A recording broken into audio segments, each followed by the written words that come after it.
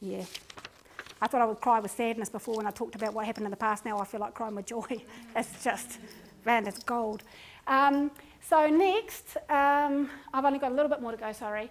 So ngā painga o te whakarite mahere reo, I talked about this earlier, so I won't go back over it.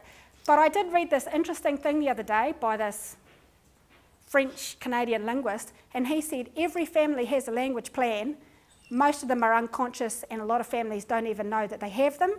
And if you've got one of those, then your plan is probably to speak English. Your plan is to speak English. So if your language plan is unconscious, then it's a plan to speak English.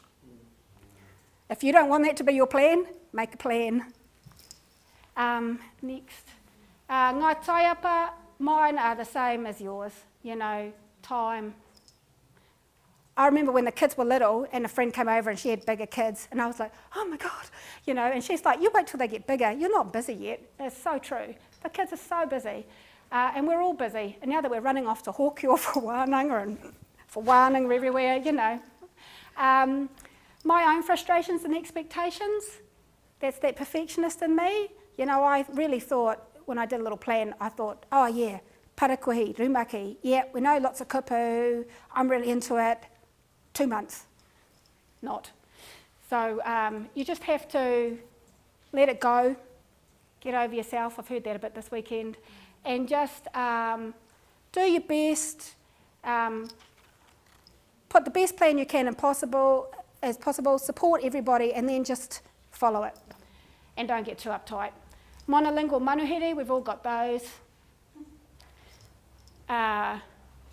We still let them come in. And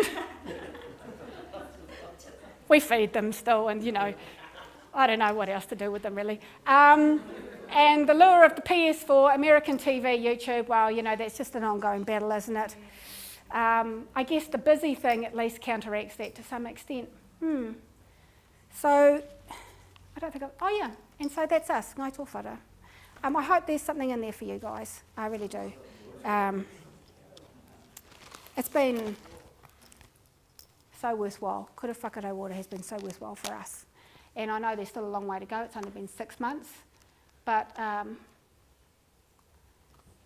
go hard. Yeah, go hard. It's worth it. It's cool. Ngā mihi.